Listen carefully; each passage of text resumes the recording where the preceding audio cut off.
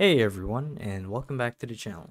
So in today's video, I'll be teaching you guys how to fix the problem with Steam that says too many retries error when you go to log in on the browser or the Steam launcher itself.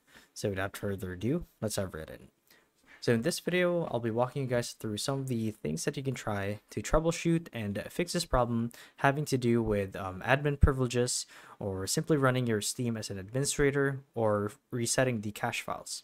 Now, the first thing that we're going to do is we're going to reset the cache files for Steam.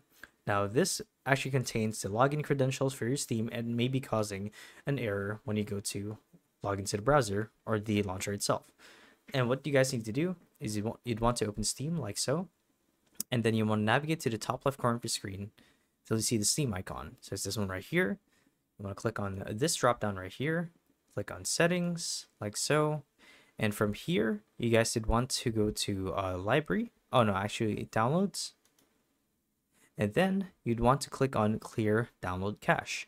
Now what this will effectively do is clear the local files or the prefetch files for your Steam that also include the login data. So when you guys go to try again, this may actually fix the problem. Another thing that you guys can do is making sure that your Steam is running as an administrator. And to do that, you guys would want to go to the directory of Steam, or you could right click on the icon right here on desktop, click on open the file location, and as you can see, this is the folder where I have Steam installed.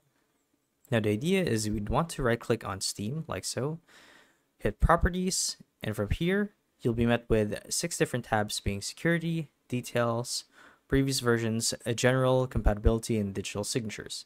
Now from here you guys would want to click on compatibility, and you'd want to click on change settings for all users and make sure that this option right here, the one that says run this program as an administrator, is checked. And when you do, hit apply, OK, and hit OK again, and you should be good to go. Now these are some of the things that you guys can try to fix this problem.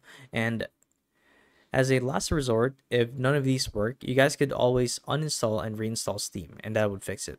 And if you're still unable to log in, then it may likely be a network issue, which you would need to take up with your service provider. So yeah, that's the video. So hopefully it helped you guys out. And if it did, be sure to let us know down in the comment section below. So yeah, thank you all for watching, and we'll see you in the next one. Bye-bye.